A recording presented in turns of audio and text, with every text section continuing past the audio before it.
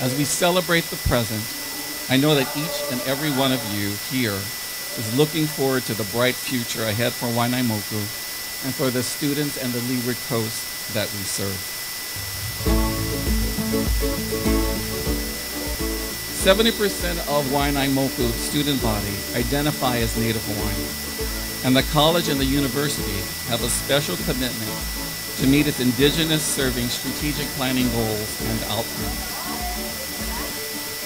With this permanent facility, we will be here forever, reaching into the entire University of Hawaii system to understand how we can serve the students and community.